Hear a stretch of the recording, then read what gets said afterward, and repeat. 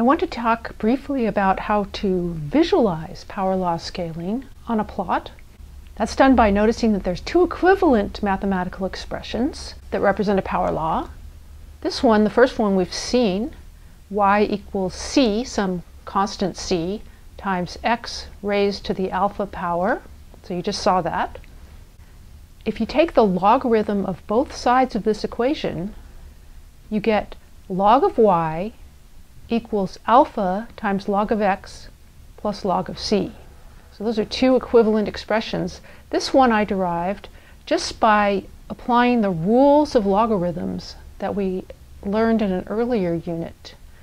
If you don't see how I got this, just believe me that that's true, that this is equivalent, or go back and review those rules, or ask about it in the forum if you like. Well, this is useful for the following reason.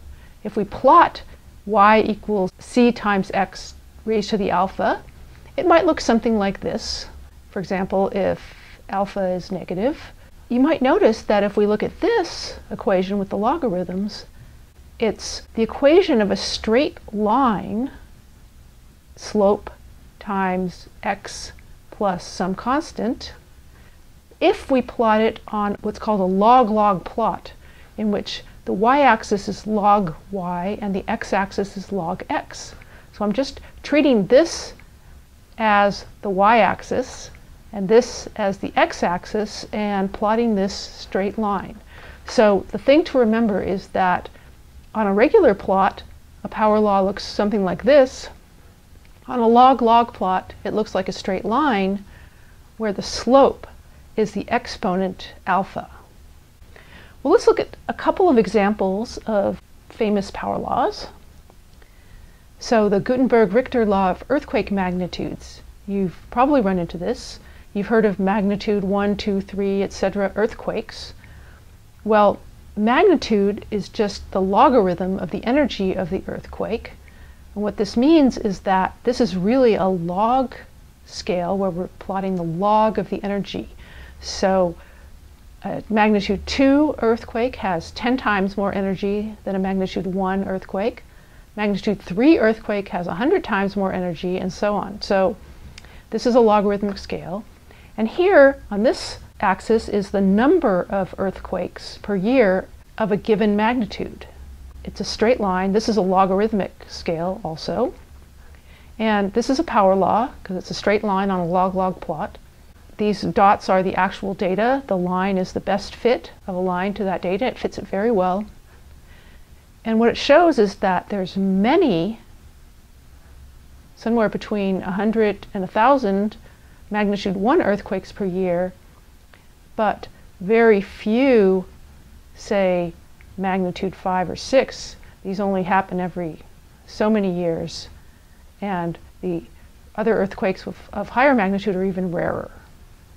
So that's a very famous power law.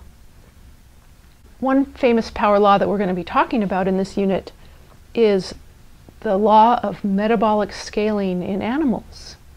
So if you plot the body mass of an animal on this plot, on this axis, versus the metabolic rate, that is, the amount of energy in the metabolism measured in watts of animals of different mass, and you can see these different animals, it falls on this straight line. This has actually some very surprising properties that we'll be talking about in more detail in a little while. And finally, you'll hear very briefly about some relatively new work about scaling in cities. This plot is from a paper by Betancourt and West that came out in 2010. A link to it's posted on our course materials page.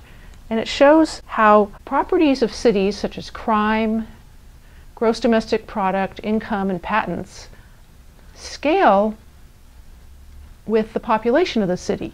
And this is city population divided by the average of all city populations. And this is the log of that and the log of this. And you can see that they all scale in a very similar way, in a power law fashion.